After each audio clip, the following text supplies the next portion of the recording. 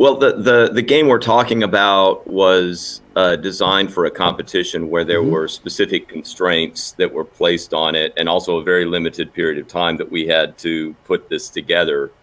So, I mean, I found the constraints useful to kind of, work within and get the piece together. But obviously, at this point, those constraints are no longer there. Right. So you can.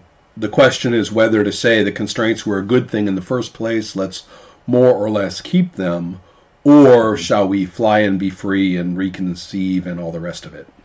How did that? How there were four of you involved, right? Five? There were more than that. Yeah, There there's a whole were, bunch of names there. yeah, yeah. So the question is, in terms of continuing to develop the game, how is that going to work or happen? What is Okay. the who is planning on this? Who is talking about it? I don't mean like specifically by name. Doesn't really matter. I'm talking about this. What kind of endeavor are we talking about? Okay, so the people who worked on the game, I'm a school teacher, and so I let people know, oh, there's this Game Chef competition, and it's very limited time, but maybe we get a team together and kind of collectively work on this. And so it was another teacher at the school who joined in, and then I'm counting 7 students who joined in. Right. So Um, yeah, go ahead. And so, we had 9 days to put it together, and found, I mean, the team, it worked really wonderfully. Where, kind of the brainstorming and everything, and kind of trying out different ideas in terms of how ideas would work out with mechanics of the game. Most of the people who did this, it was strictly for the Game Chef competition, and that was it. After the Game Chef competition, there are a couple of members of the team who said, boy, that was a really interesting game we put together. There actually have been people on campus who have played the game after the competition. So after we were kind of like doing Right. the play testing for the competition, and they were really enjoying the game. And so right now, I'd say that there probably are me and a couple other people who are interested. I've sent out an email to the team saying, look, some of us are thinking it might be worth continuing to work on it. Would everybody be okay with that? And everybody said, yeah, that would be fine. I think most of them are just like, oh, fine, work on it. And I also put in there that, look, whatever the final version of this is, in terms of the authors, everybody's going to stay on as an author and write. Well, let's. I guess I didn't quite phrase that. I'm more interested in just knowing how many people are involved going forward. So you and 2 others? Yeah. Okay.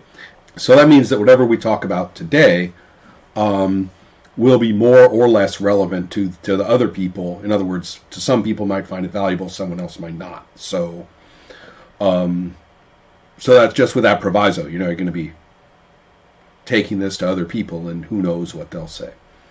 All right. Well, with the first step, I have a couple of pretty profound and disturbing considerations. One of them, well, I don't know how profound. I just said it was profound. I don't know. I think they're a little bit profound. One is that people have tried for a very long time to have a game where you, quote, make a story that has structural and thematic punch at the same time as some kind of strategic and competitive play among the players is involved. One of the most famous was called Once Upon a Time, which was published by Wizards of the Coast in the 90s. In at least 2 editions, maybe 3. And then there's been a number since then. And it's kind of a holy grail. You get people together and you say, we're going to play in a fashion that people are very, very familiar with from from all kinds of games where we have points and cards and tokens and procedures and steps and phases and things, and someone wins. It's going to turn out that someone wins, and it's also going to be at least influenceable. You can actually look back causally and see that they won. So that's going to happen. And that the aesthetic, the driving aesthetic at work, is that we care about the story that we're making, we care about the characters, we care about what's happening, we experience their rises and their falls, we experience the climactic moments as if we were creating / enjoying fiction. I say Holy Grail because I really don't think anyone's done it. Once Upon a Time floundered through its various editions, chewing on the nut of making that happen and from different angles and not succeeding. At Italy, as a matter of fact, there was a raft of games, mostly with cards, not entirely, but mostly with cards, that were very much in this mode. And we played a ton of them in the evenings because we really wanted to investigate, hey, maybe somebody's figured this out at last. Maybe it's possible. Maybe, then we can be so pleased that Ron was wrong about narrativism and gameism, right? We can, hooray. And so it'll be great as long as we play hard, compete hard, strategize hard, and yet love our story and take joy in our developing fiction. It'll be great. I don't think it's happened. And I would be just as pleased to be proved wrong as anybody. I played the hell out of the best version of Once Upon a Time.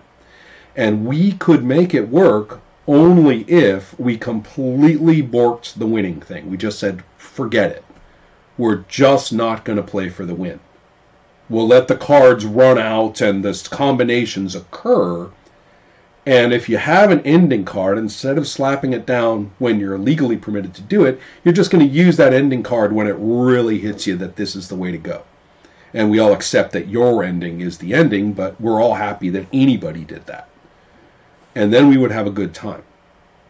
Or we would play for the win, and we accepted that our story was often absurd or cut off or stupid or too long or anything. And we just accept that. That's just what you had to do. You had to not care about that. So the same thing occurred with a lot of the other ones, and a particularly annoying or disturbing trend has occurred in them where you're guaranteed of getting a beautifully structured story, particularly with phases of play. You're guaranteed of getting a perfect structure.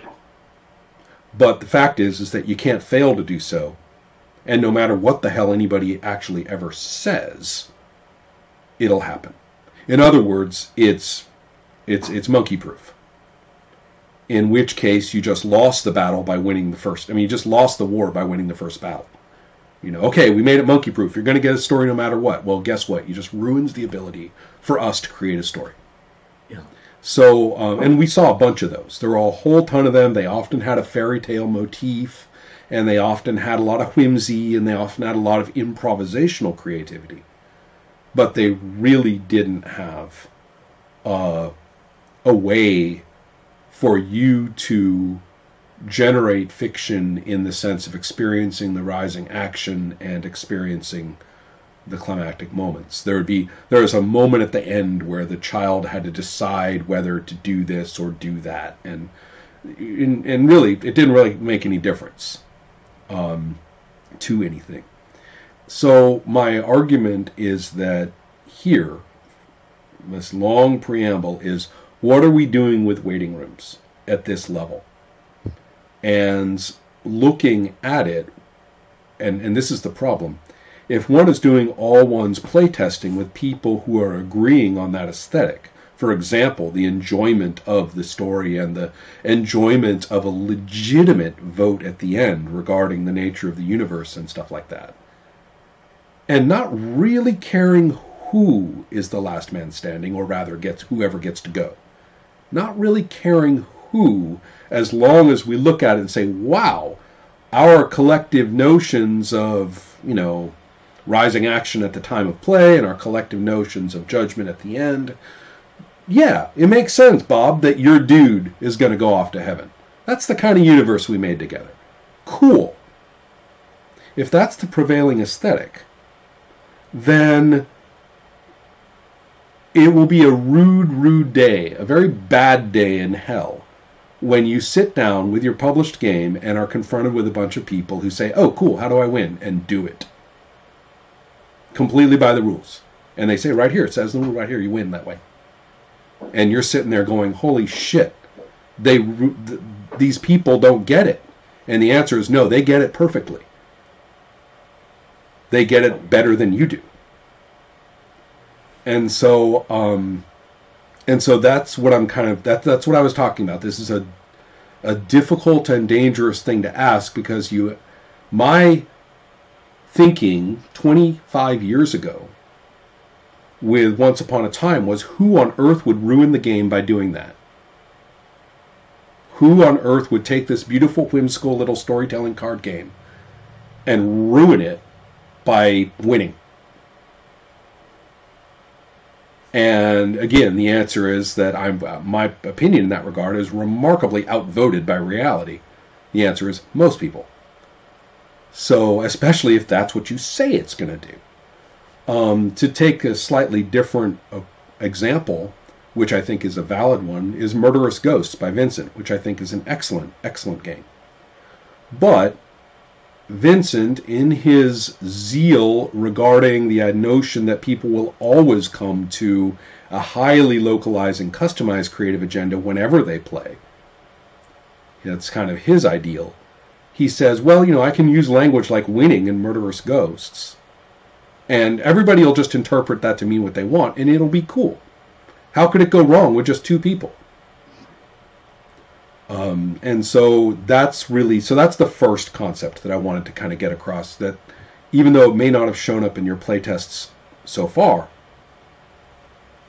it's lurking. Well, there. Okay.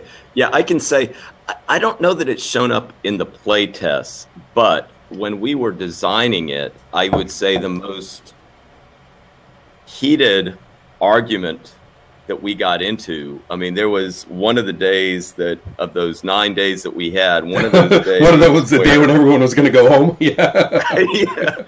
Yeah. Well, and it was precisely over the matter of, us, figuring out that, okay, so you have this idea that there's a judgment, and I need to go back, and I don't know that we say win per se, but I mean, there is this idea. It's real close. Yeah. And so it's like, okay, so yeah, we became kind of very much aware ultimately that, you might have a player or a group of players who say that's the goal of it, is to survive the final judgment. And then you might have another group of players that gets into kind of putting this fiction together. But now the play tests that we have done, and that they've been with different groups on campus.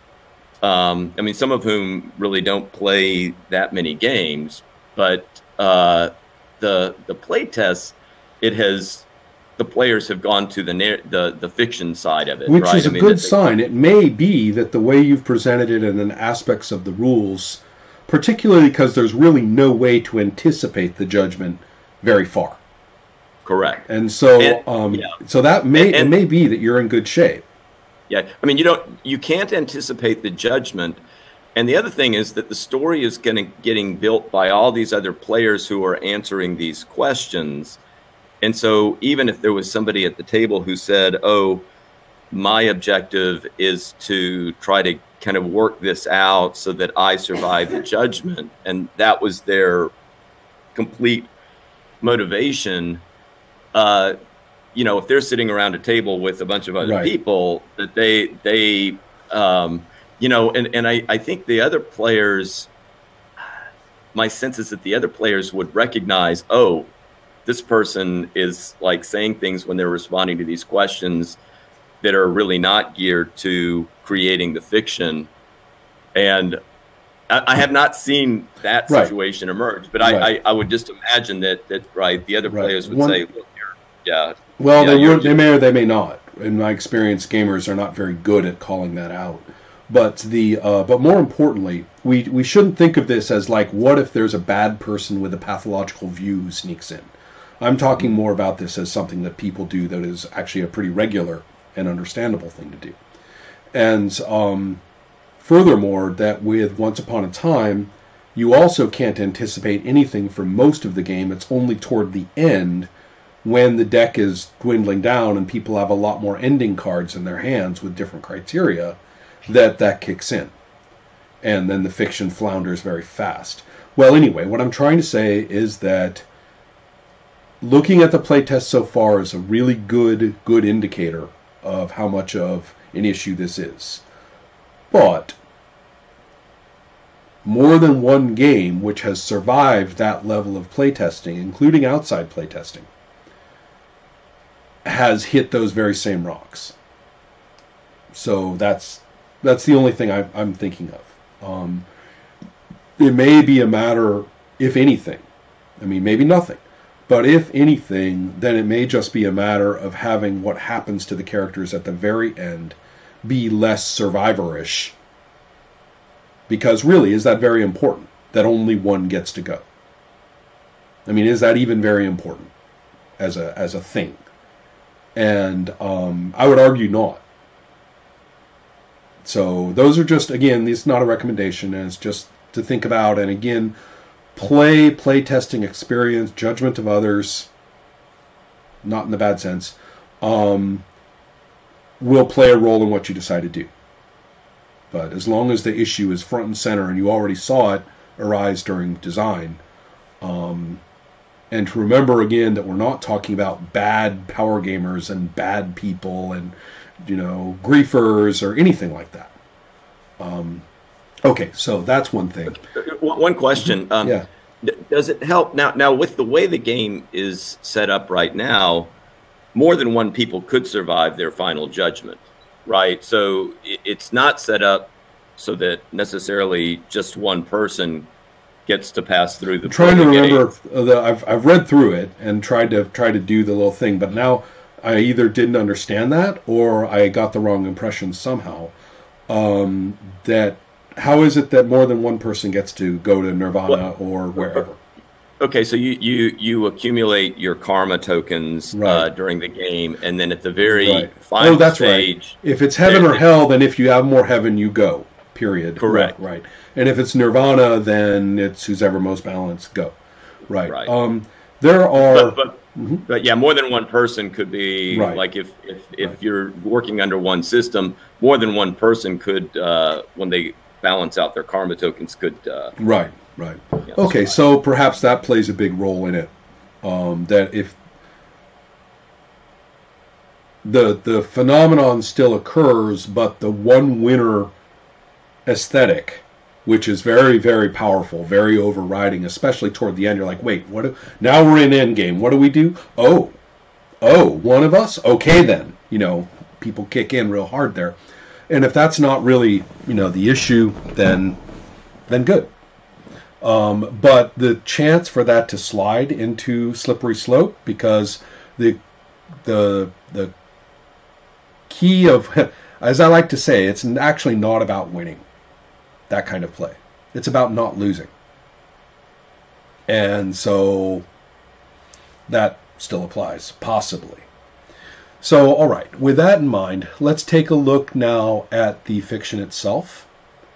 And I'm really interested in what you've observed people to make. What are the stories that have occurred? And I'm very interested in how people have interpreted the textual rule to answer questions truthfully and bluntly, considering that what they're being asked is not based on any personal experience, evidence, or anything except the fiction that the person is inventing by answering.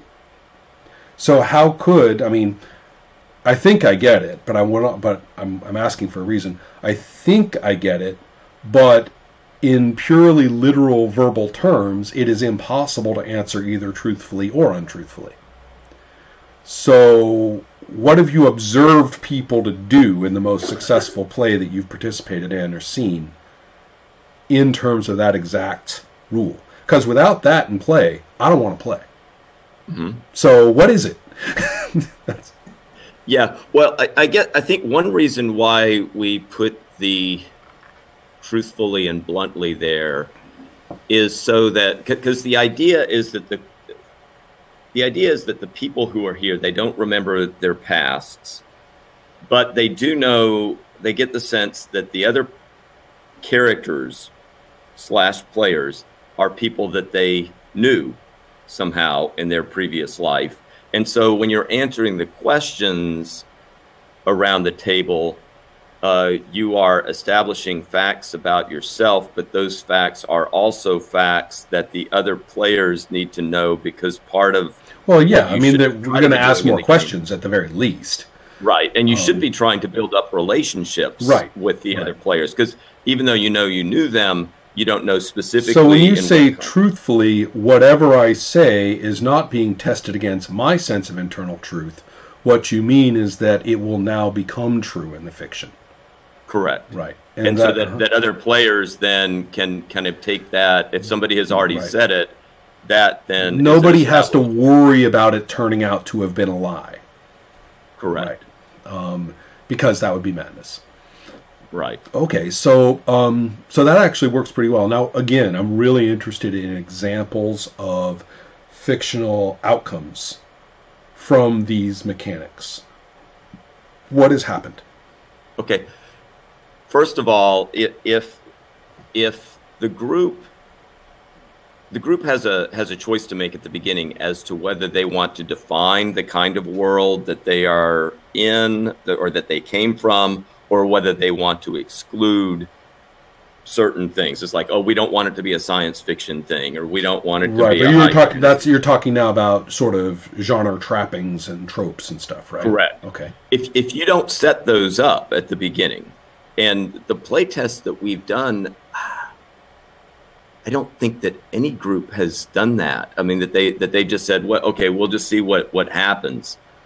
What ends up happening is that the first people answering the questions get a lot of power. Sure. Because like one of the games that I played, I had one of the first questions asked to me, and it had to do like, what was my memory of, waking up in the morning. Okay. And so my memory of waking up in the morning was of taking a shower, but the shower was some type of petroleum product that was a lubricant that was like, and it was clear that I was like some type of android robot type thing. And so that was right there at the beginning. So now that's a fact. Sure.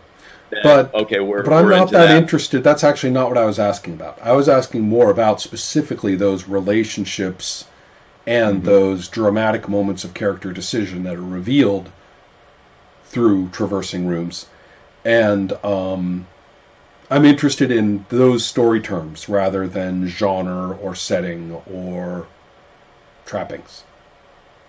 So, did you guys discover fractured love affairs? Did you discover political crises? Did you discover murders? Did you discover...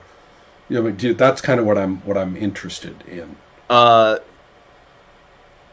Yes, there are, that particular game did go into a whole kind of a society that was very politically stratified, and there were some characters that were at the top of the pecking order who were obviously then hated by those who were lower down on the pecking order. And it was a very, not only was it stratified, but it was a very kind of fascist, dictatorial type society that kind of emerged out of that. And so, I think players have enjoyed, when given, opportunities to establish relationships, of thinking of those in pretty dramatic and often kind of conflict-based Well, terms. I suspect that the question asking often frames it in that fashion. Did you hate anyone there? Did you love anyone there? Were you killed there?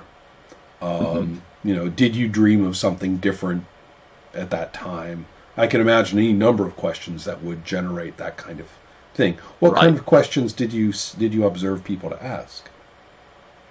Well, I mean, the questions are based on the cards. Well, so that's right. You see, I don't have the cards.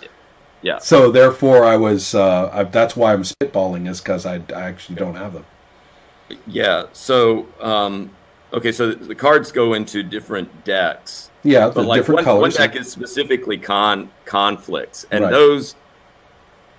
There are some questions that are not really relationship questions per se. They're just like facts about you that you remember from your previous life. There are other cards that do ask, these kinds of relationship type questions. So and the conflict deck in particular has some of those. So, I mean, to give you an example of some of these, one question: what did you do to embarrass me in front of my friends? And that one is automatically going to kind of trigger some memory. And those two people now involved in this conversation are kind of building up a relationship. And then the person who has answered that question returns with the question back to the first questioner: what did you do to escalate our feud? Well, there you go. I mean, you even stuck a noun in there. I mean, to provide that context already. That's interesting, too, because here we are moving into territory that is, again, like some of the criticisms I was making earlier. Given that a question would contain, yes, we are or were in a feud, and that's just a given. The first one, what did you do to embarrass me? What did you do to embarrass me in front of our friends? Doesn't presuppose a fixed resulting relationship. You might have forgiven the person. You might have, thought it was pretty funny yourself. You might have, even when you were embarrassed, whatever. The second question goes ahead and gives you content. There's a feud because of this, presumably. And it says escalated, so causality's there. So, in other words, the cards, at least in that case, and I wonder if there are more, contain not just prompts, but content. And once that starts happening, how much of this becomes a little bit like the novel Hopscotch, where you can read the chapters in any order. Or I can't remember if it was any order or whether it was two designated orders. I think it's two designated orders. And you get two different stories. And that's a little bit like a lot of the games that we played this last week, where there were tons and tons of interesting little cards and interesting little choices. Pick two of the three or something. But the fact is that it was considered a virtue of the design that you could have any combination of the cards you might draw, and you could use them wherever and whenever. I mean, even if it was a little organized, like you guys have it organized by the topics and colors. These other games also sometimes organize them a little bit. These are the cards you draw in this location. These are the cards you draw in that location. But regardless, whatever choices you have in that condition or from that deck,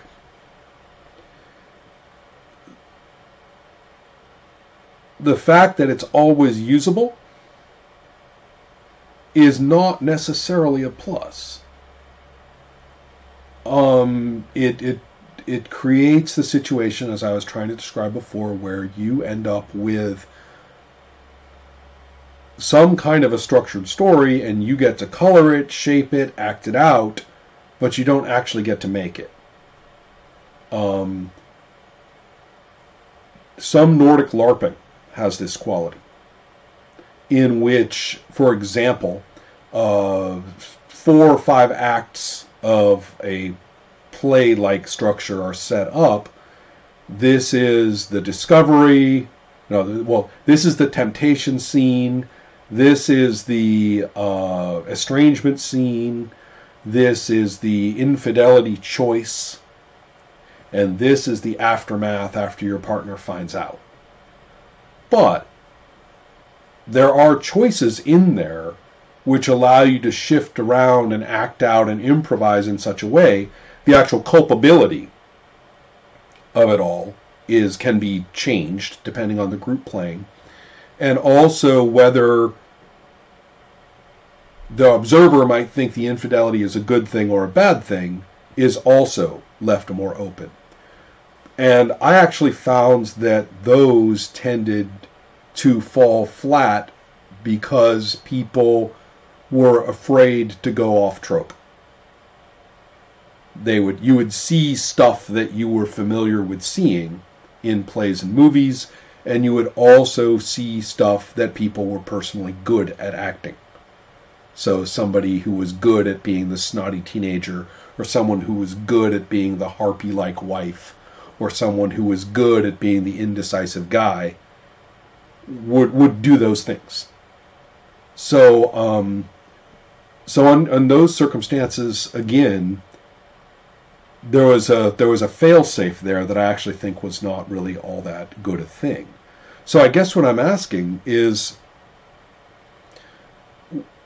what kinds of diversity of fiction did you see from different groups playing at different times? I think a lot of diversity. I mean, I had one group of students that just went. Well, I mean, they went Harry Potter with it, and had it wasn't Harry Potter per se, but it was, that kind of setting, and beyond that kind of setting, they were obviously kind of then bringing the relationships already kind of in mind that they got from that particular both universe as well as the narrative, and so that they were kind of already kind of bringing to it. Well, I guess what I'm talking about is more in terms of the questions at the end. What kind of universes have people come up with? In that game, for example, what kind of universe was it? Was it heaven and hell? Was it nirvana? That group, now, that was a group that started playing it during lunch, and they never finished that up. The one with the really fascist setup, that one I think ended up being the proletariat. There's like a proletariat karmic universe. Which, interestingly enough, it read to me, rather than proletariat, it read more bourgeois in terms of describing the virtues. But that's just my interpretation. Well, and that was interesting because I think when it came to the weighing, you say the proletariat, it should be the ones that are really trampled down that would kind of survive the weighing. But it ended up being the case that with the way that the weighing worked out. Yeah, the adjectives didn't match proletariat at all. They matched middle class. Yeah. But so that doesn't surprise me. But okay, so that one went that way. What about some of the others? I know that we can't expect in 9 days of playtesting to generate all the possibilities. But what happened I was really interested in the, again, maybe this is my poor reading, but there was a nice silence in the rules at the ending regarding the existential outcome. Yeah. It was the one that gave you no directions about what to do with anybody. Right. Which I quite like, of course, because that's precisely, what you would expect. And so, but that stated, it's interesting that one definitely sticks out. That's the thumb of the possibilities, because either you throw your hands up in the air and say, I don't know what the fuck the universe means anyway, or you sort of stroke your chin and say, well, I think we have an existential universe here. And those are actually kind of the same thing. And so I kind of like that, that possibility is there. and that's one of the features that lead me to be optimistic about its viability.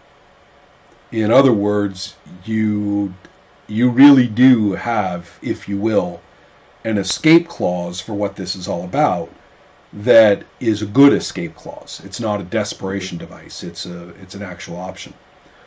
I would say that also with the playtest, the duelist option, we had one playtest that we did where we had a group come in and we just gave them the rules and we stepped back and just said, okay, we're not going to tell you anything. We just want to observe you reading through the rules. And the duelist was the kind of outcome of that one. I think that's the most kind of standard that people. Well, that one I found kind of interesting because it's the one that relies a little bit more on a fictional interpretation of a philosophy rather than the philosophy itself, for one thing. What the popular conception of dualist or Taoist or whatever is not necessarily what anybody who ascribed to it ever did. And so it's kind of an interesting. I want to know how it came about that they did that. Let's talk about that group. Do you remember what the characters were like in that group and what they had done with one another and what the relationships actually were? I do remember that one, in terms of the world, it was the one that was the most kind of everyday, ordinary. Right. It kind of had a contemporary, everyday setting. And so that one, I mean, and I would say that the answers as a result, not that they weren't interesting, but they were kind of more mundane. I mean, types of answers, like kind of more everyday kinds of conflicts, like, okay, we were at a party, right? And you did, you revealed a secret about me that was embarrassing to me, and Well, I see that. I'm still not hearing much about siblings, murders, affairs, grief, that stuff, and maybe not even that dramatic. I mean, maybe did anybody end up being married to another character, as we found out. That kind of thing. Okay, now, I mean, I can tell you that the fascist society, that there was killing that had gone on, and we found out that one of the characters had in fact been killed by another character, and that there were one of the androids wanted to have some type of a affair with somebody else, but the ruler that was strictly forbidden, right. To be able to have such relationships, and so you got those kinds of interpersonal dynamics. And one of the questions I guess that I have is that when those things start to develop, when it's my turn to answer a question, we try to phrase the question so that they are mostly about you. But when they get into the relationship questions, they necessarily then start to allow have to implicate other characters. Yeah, correct. And so you are able to establish facts about somebody else's character, and I think that makes it interesting and adds an interesting dynamic to the game. You have to embrace it or you can't play. Yeah. Right. Yeah. But like, okay, so if somebody answers a question and they start kind of establishing facts about my character, that's also somewhat disempowering to me. Well, it's definitely a feature. And it is disempowering when you're not expecting it, or when you're not inclined to suck it up, to say, all right, whatever it is, I'm going in. The less I make up before I hear the answers to some questions, the better. Correct. However, that runs against a great deal of role-playing training, which says have your 100% rock-solid finished portrait of your character in your head before you even put down any numbers, and stick to it. And so a lot of role-playing training focuses on that, or at least to pretend that you have, or to reserve the power to set up any such thing as we go along. So it is potentially disempowering. The question is then, how is the game taught? Because without relationship cards, it's half the fun goes away. Where are you going to get your content except from relationships? So you could either turn them into differently phrased questions, where perhaps more riskily they could be asked something like, has anybody, embarrassed you? And then I guess you have the potential of saying no. But even so, if you say yes, him, it's the same thing all over again. So it doesn't really solve anything. The only thing to do is to say, okay, that's not a problem, and we have to accept that it's not a problem. Mm-hmm. But yes, so there's a great deal of that going on. If I'm remembering correctly, you don't always get to every deck, or do you have to run out every single deck before it's over? You do have to go through part of every deck, right? But you get to a point. Usually passage before you finish one, though. Yeah, you can. Yeah, and usually in the play testing, because the game really runs for about 4 hours, right? And it runs at 4 hours without exhausting every deck, right? Mm-hmm. So at some point you get an option of moving on. So you have to go to every deck, but generally speaking, you're not answering every single question that's on that deck. I do wonder, in the conversation, especially of those cards that directly talk about relationships, I wonder if it would be worth taking a stab at rewriting some of those so that it was up to a player as to whether or not they wanted to implicate another player at the table in that relationship. So, like, I get one about the embarrassing moment, but maybe phrase it in such a way that, okay, somebody caused me an embarrassing moment, but now it's my choice whether I want to. Well, as I said, that's possible, but the problem, if it is a problem, is that if the answer is yes, I do, then we're back to the problem that was trying to solve in the first place. So, in other words, it's not really, it's adding a little bit of vagueness, but it's not really, or an out.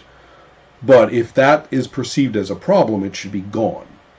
Mm-hmm. If it's going to be included, then it needs to be as least waffly as possible, and the rules admonish you, suck it up. That's part of doing this. You're going to have relationships, like at the outset, you are going to have relationships with one or more of these characters, and those relationships are not going to be under your control, creatively speaking. They just aren't. And so you are not inventing this character whole cloth. You are discovering this character, and you might not like what you see sometimes. Right. Which, as I say, I'm only saying this not to interject what I think the game should have in it, but rather I think I'm trying to paraphrase what is in it. Is my attempt. Yeah, we do say in our directions about how to answer the questions. We say, in your response, focus on revealing aspects of your own character's past. You may add secondary facts about other characters, but you should refrain from hijacking the characters of other players. Yeah, but what on earth does that mean? If I say that, you're my son, right? If I say that, you're my gay lover, if I say that, you're my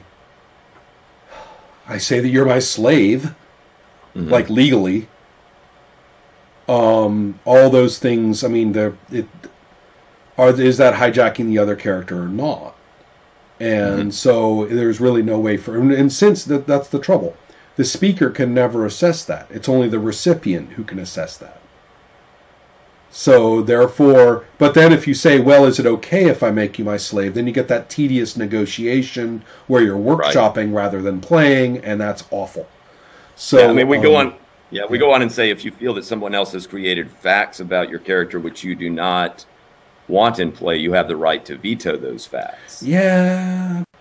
The question Because is, the question again is that it's turning the situation into ping pong right. rather than just having a functioning principle that you just got to do. And so it's there is, and I may be slightly critical here. Metatopia and the associated play community, Game Chef, has been, and the Gauntlet have all been, and those overlap strongly, all of them, have all embraced a mode of play which borders on not playing and simply consensus storytelling. And some people are very, very comfortable in that, largely because they can always talk their way into or out of whatever they want. In other words, I don't consider it a very functional mode of play. I think of it as a way of dodging away from playing and being able to, play paddleball with everybody to make sure that you are staying comfortable, or in control, for that matter.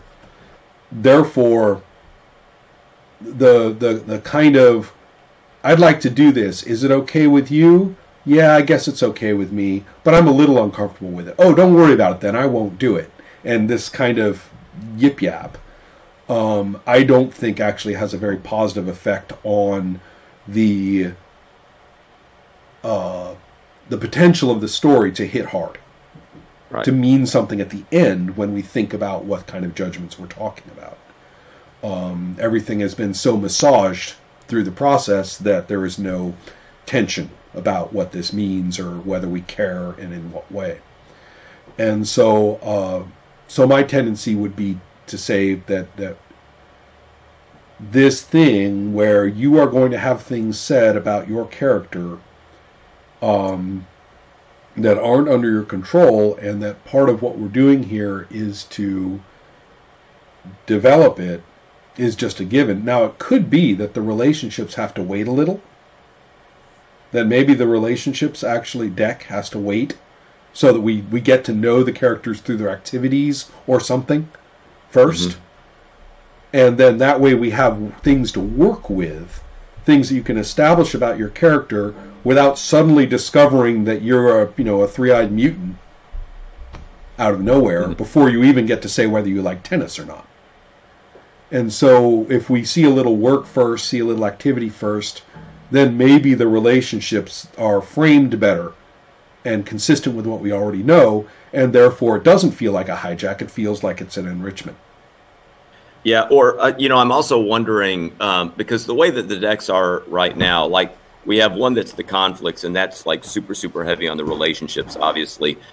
One of them is like happy times, so these are like happy memories that you had of different things.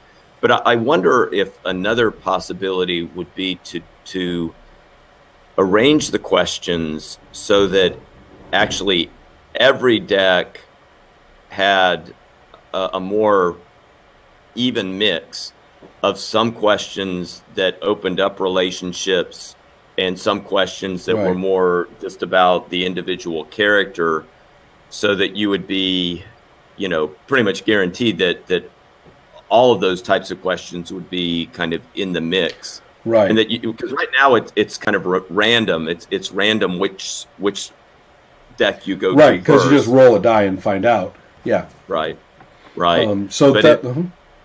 But yeah, if we did a better job of kind of mixing up those types of questions, because even with like happy times, I mean, you could get relationships. You get to define things like tell about a happy time we spent in a social situation or something. I mean, I don't know what the exact questions are. Well, there's a lot of content you can put in that answer. You can say yes at our wedding, right? And so it is. Here's the thing. I don't know if this was planned or not, or if it's just my associations at work.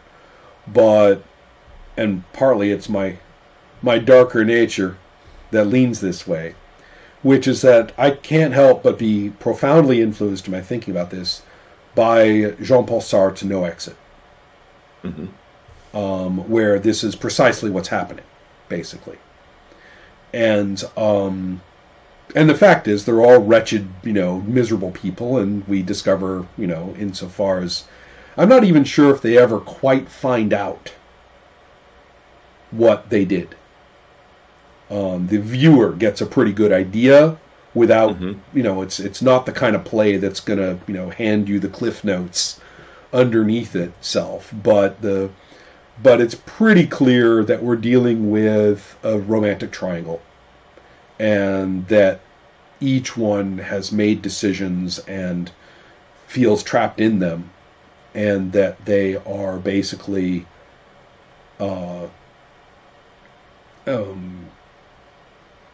they were unable to come to any kind of notion in life, or before whatever this is,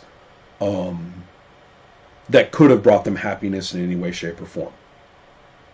So, the punchline, hell is other people, is, pretty much the vote and the weighing right there for all three of them. And so, it's sort of, in this game, you don't have a single author who can regulate precisely the content so that they don't have to actually tell you what the backstory is. You have to have it. But it's no less trenchant. It's no less, nobody in that room in No Exit knew who they were before they started talking.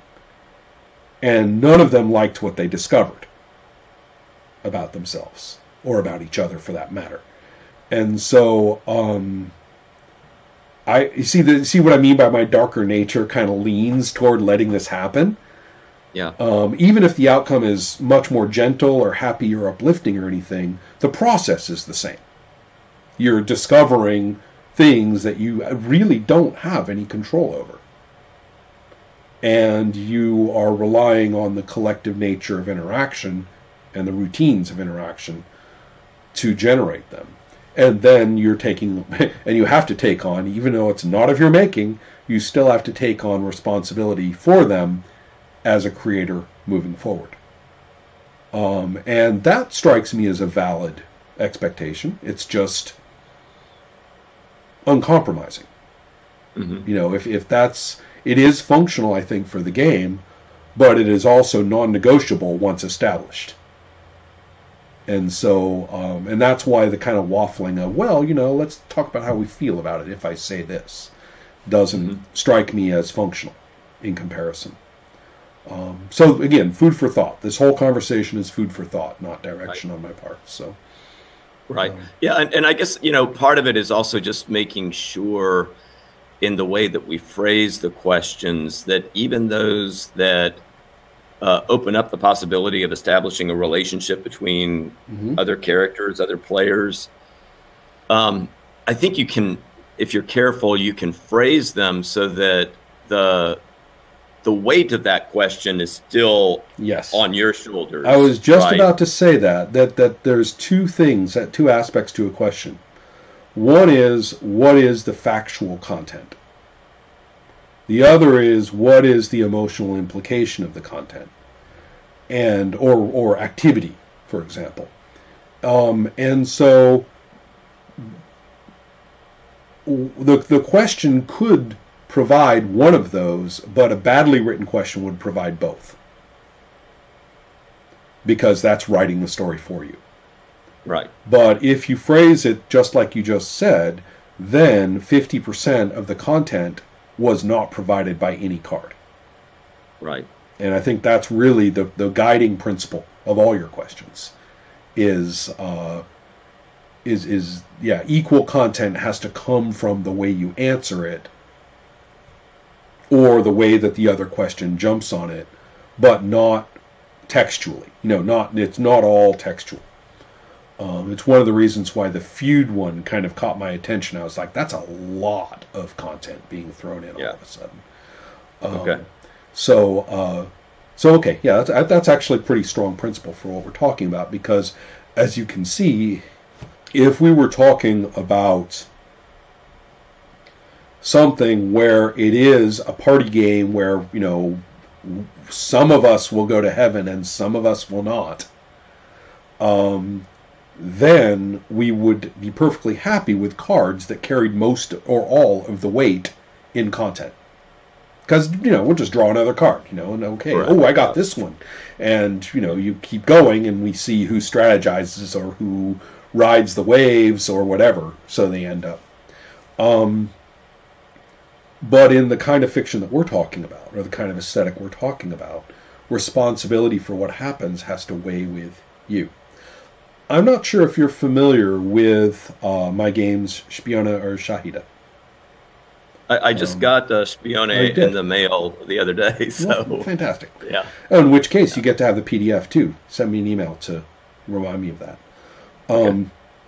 But one of the features of both games is disclosure toward people at the table, and of material more or less about yourself that is probably a little alarming.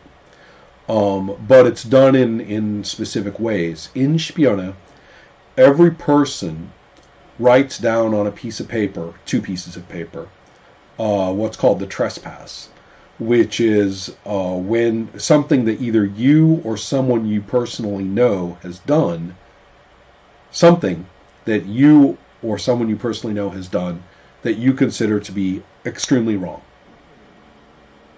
And you write them down on 2 separate slips of paper. Everybody does it. Throw them into a hat. And there's only 2 principles in the story. You can play with as many as people as you like. In fact, it's built for a lot of people. Played with as many as 10 or 12, very functionally. But there are only ever 2 principles, 2 spies. And they are pretty much the property of 2 people at the table. Doesn't matter who, but it's the same people throughout. And each of those people, when they pick their spy and they pick their guy, put them together, they have to put the trespass in between them. And they picked it at random. So then when you're playing, whether you disclose the trespass through play or not is up to you throughout play. And it has some mechanical implications if you do or if you don't.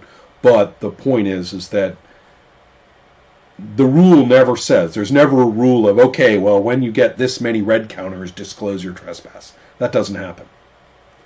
Similarly, all the trespasses that weren't used are discarded in a permanent and unreadable fashion.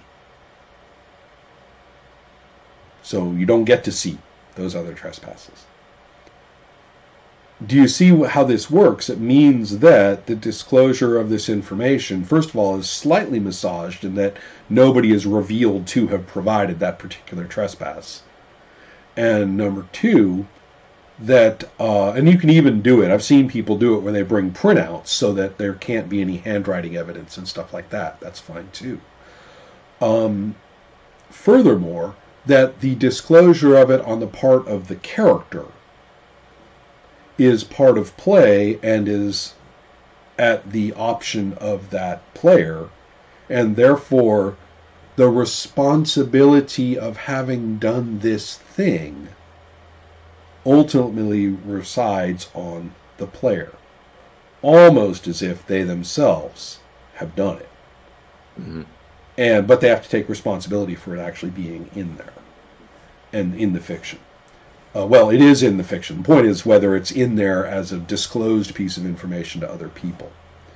And it is particularly powerful. I find that Spione, in particular, puts people, especially because there's a great deal of paranoid unknowns in the story, and particularly because the characters are in an untenable situation to begin with, there is a sense of moral desperation that fits exactly with what these stories are. And so, but I think that comes, but the people feel very strongly about it because they know they're dealing with something that was real to somebody at the table. And that they have to make it real in terms of disclosure in the fiction to other people. But they'll be responsible for that. Mm-hmm. So it's pretty brutal in lots of ways. And so, but do you see what I mean about how That's why there isn't a little tab on the sheet that you move down, and then when you hit number 5, you have to disclose. Nothing like that. And so I think this game benefits from something of the same principle in saying, if the card says that you and I resent each other, why?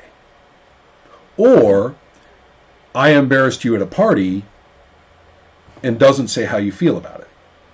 Mm-hmm. One way or the other, you have to bring in content that is going to be acted upon as fiction, just as real as the fiction that was said by the card. And then I think you're cooking with gas, actually, throughout the whole process. Okay. And that actually may help with the relationships, too, because that way the card doesn't dictate everything about the relationship. Kind of interesting to see how many of the I keep saying relationship cards. That's not what I mean. I mean, I know that there are conflict cards, etc. What I mean is any card that does have a relationship in it. For those, how many of them are you going to have the relationship in and of itself as content? Married, master and slave, best friends, mortal enemies, whatever, in a feud. How many of them are going to have that, and how many of them instead are going to have the emotional content and let you come up with the factual or social contextual content?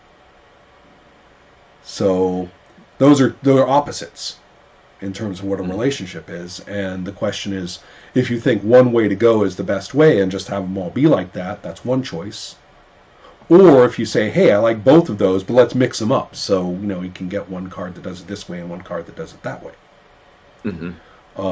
So, okay, does that work as a principle? Thought-provoking? Yeah, it does. And I'm actually going to, I think what I have in my mind right now is maybe with each deck, they should roughly maybe be divided into thirds. Some cards that would not really be about relationships at all, but that you'd have roughly one third that would be just, facts about my character. Right. And then the other 2/3 be kind of relationship oriented, but have them kind of divided up in terms of which way they jump in that variable. Correct. Yeah. And so that you would get and they're all shuffled up. So right. And they're just pulled out. So you would you don't know which you're going to be if it's your turn. Which one you're going to be drawing. That sounds like a good model to play with, certainly, and it gives the deck a little more structure than it currently has right now, which is kind of going by the gut and finding out what happens. Which was perfectly, adequate for the purposes. As what's the Shakespearean line? Sufficient unto the evil thereof, right? Anyway, the other thing I wanted to talk about was in terms of some publication thoughts, and this is why I was so picky about the number of authors, and by which I mean not the original contributors, but the people who have executive power moving forward. Which is that right now may be one of the worst times for role-playing publishing since the bad old days of distributorship. And yet one would say, but Ron, this is a great time for publishing. We have these huge communities of design and playtesting, these huge communities of people who are interested. This should be the golden age. And I agree, it should be. But it is also the time when production value and deadlines are fetishized again. And so choosing to say, well, okay, first things first, let's get that Kickstarter going, has walked a lot of people just face first into the wall. And to the extent that a lot of the games that I'm seeing, many of which are lauded as the industry's hottest thing, really aren't very good at all. And they are making errors that we know are errors in terms of fundamental play activity. There are multiple games, for example, in which multiple characters are taking action at once, And yet, the order and extent of those actions, it's hand waved away. Oh, arrive at whatever seems best, which removes, productive constraint from storytelling and immediately catapults you into workshopping. And yet, all of this is lauded as collaborative. So, there are games in which open collaboration and openness of what happens exactly can be very, very functional, but it has to be carefully and surgically interspersed with constraint. There are different kinds of constraint. It doesn't all have to be order of outcome and resolution of outcome of tasks, but it has to be something. And so, and I'm seeing a lot, just an example of the kind of thing that I think this is very amateurish game design. And yet, since you made $1 zillion in your Kickstarter and it's got a gold gilt leaf because you reached a stretch goal, and you got it out on time, so everybody ordered it and it came on time, well, that's a big win in today's thinking.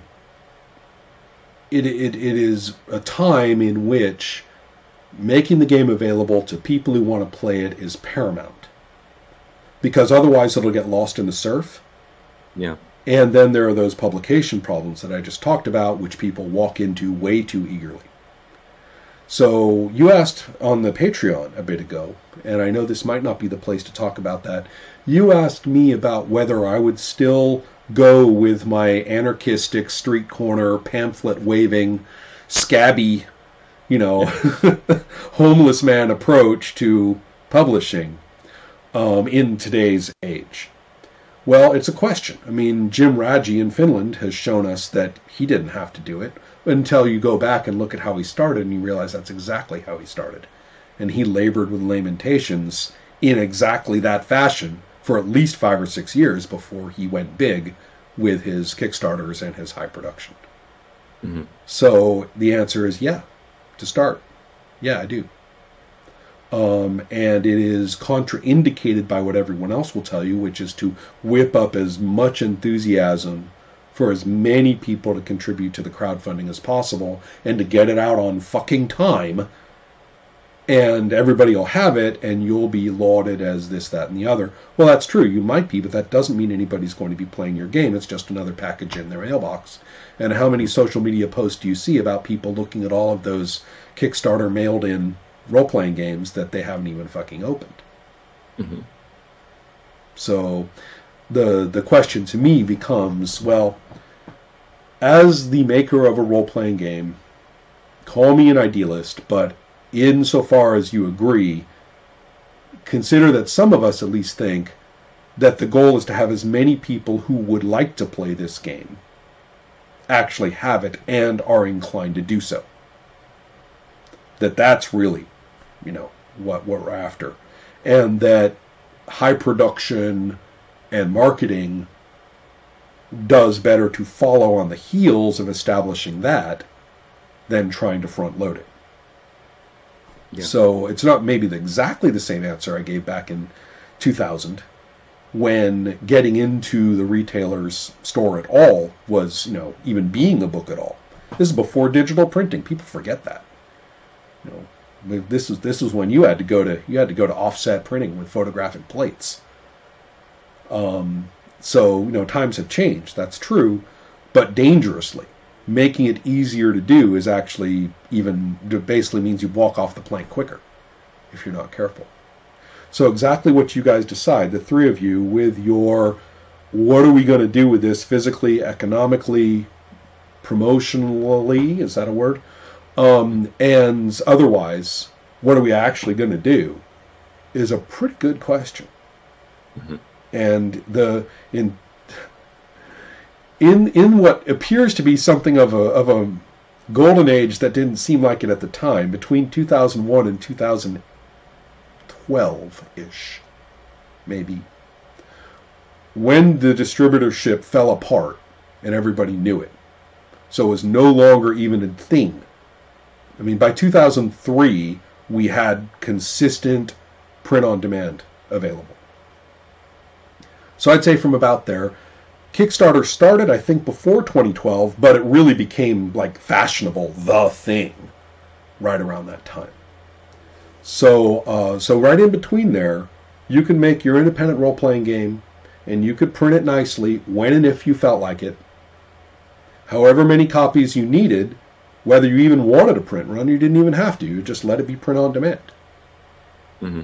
And you didn't have to promise them to anybody. You didn't have to make good on anything. You could take your time setting it up. You could let it lie fallow for 2 or 3 years, just if you felt like it, and that's okay. You could, it was nice. We seem to have lost that particular window. There was a window when all of that was the case. And all of us said, good, okay. We are now in the age of independent publishing where it's no longer, there's no infrastructural stress on making us do badly. Well, it's back. Mm-hmm. And it's also tied in with status in the so-called indie community, which is... Do not get me started on status in the so-called indie community. Okay. Yeah. That's enough preaching. Did that make any sense at all? Or yeah, it did. You guys one question I have, just kind of moving forward, the way we have the game set up now, there's actually a scale that is involved, right? Which adds a certain dramatic effect. The one thing I like about the game is that, we have it so that after people have answered questions, the other players who've been listening to make kind of judgments as to what kinds of virtues or vices, and they kind of step away from the table to a side table to, basically mark their judgments on you, and you don't know what they are, which adds a kind of, it's based on what you have said, but how exactly they're interpreting it adds a kind of interesting level of mystery that's very fun to it. And when I've actually made myself a kind of crappy looking balance scale that is like sitting there because as a kind of visual reminder of like, okay, this is going on at the end. Now, in terms of the design, though, I mean, should we ditch the scale? And I mean, that's kind of an interesting. There's two. I've been thinking about this. There's an unfortunate reality that if the weights really are equivalent in weight, then the fact is people could just put tokens into the bag, correct, and hand you the bag.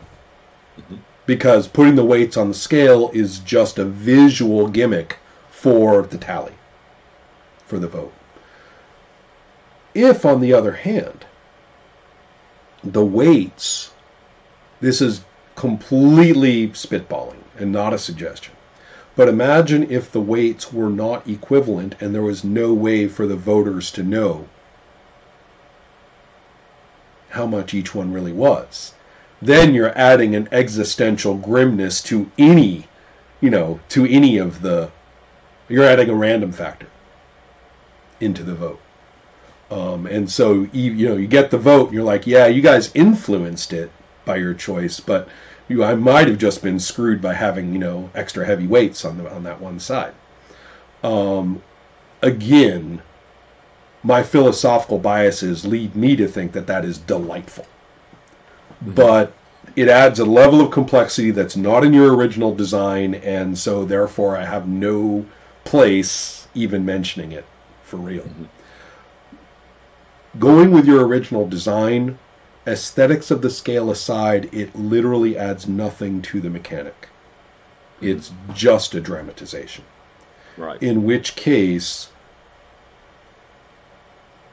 making it part of the physical presentation of the game is very tricky because, a scale is not something that you just sort of have or don't have. Right, especially like that old balance. Yeah, exactly. And so therefore it is, at that point, obviously you could manufacture them, distribute them, sell them, whatever, but it is definitely a gimmick rather than You know, I mean, and I love the idea of like having it sitting there the whole time. That makes perfectly good sense. But arguably, you know, you could have like the bag for the tokens sitting there the whole time too. Maybe not quite as visually dramatic, but Yeah. you know, but it's the really mechanically speaking, you're not getting much out of it. If there were a mechanical aspect to it that was a big deal, then it might be worth it. And the game with the scale would then have some weight. But if you say, oh yeah, the game with the scale for some reason doesn't have that kind of weight. Yeah. So either you mess with a mechanic in some fashion, the only one I can think of is the one I mentioned. Yeah. Or you don't, and you have a visual scale on the character sheet that you put the tokens on or write the tallies on, so you quote weigh it visually after you fill it up, and that will suffice. Yeah. There still is drama to it. I think that there's still drama to it doing it that way, because the person who ultimately calculates the karma that you've built up is not you; it's somebody else. Right. So they're going to hand it to you. They're going to hand it to you. Or they can reveal it to the table, right? They can hide it, and then we go around, and everybody has that. And so, therefore, you're waiting to see what happened on your sheet. Right, because you don't know what your tally is before that. Yeah. So I think that's probably will carry the same amount without it being quite so painful. And then, of course, when some bright person pops up and says, we used a real scale with weights and it was so awesome, you can say, what a great idea. I'm so glad that you dramatized the game at your table that way. Hey, everybody, that's cool. And then, of course, somebody says, didn't you do that in the original? And you would say, oh, yeah, we thought about it, but I'm so glad somebody really did it. Really, that's your only option. I mean, it seems to me. Cool. Well, cool. Robbie, I hope this was fun. I mean, I've gone over the... Oh, yeah. God, so much to talk about. Why do you have to be so damned interesting? The therapy question came to mind, because there have been a lot of games that are very much, and some of them, but they were these sort of dream-esque recovered memories. Do I, don't I survive, or do I succumb kind of dream experience, surreal games. One part hell and one part Phantom Tollbooth kind of things. And there's actually been a fair number of others whereby when you talk to the author, they say the purpose is for the people at the table to have a cathartic self-realization. In other words, the game is basically a dramatized form of encounter therapy. And then there are people who play other role-playing games who say that they find that to be the most important part of play as far as they're concerned. At which point I run screaming into the night, because I really don't want any responsibility, unless I'm being paid and have been trained for it, to participate in any such thing. But as we know, people can get very into this and bring it to the table as a desire. And of course, I write games which have disclosure and stuff like that, so therefore, yes, I have one foot in sort of that. But my proviso is, enter at your own risk. Sort of the Merry Prankster's approach to acid rather than the Timothy Leary approach to acid. And so, at that point, I simply have to say,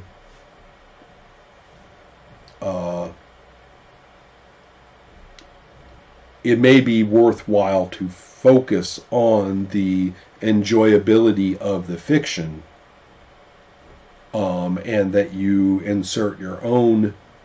Well, it's a good question, because people... I mean, part of successful fiction is that your own self or critique of self or unreflective presentation of self is involved. Mm-hmm. So, but it may be worth somehow pointing out that the game has no purpose besides the production of fun fiction. Okay. And I mean, maybe partly as a disclaimer, but maybe also to say, look, if you're inclined that way, enter at your own risk. Okay.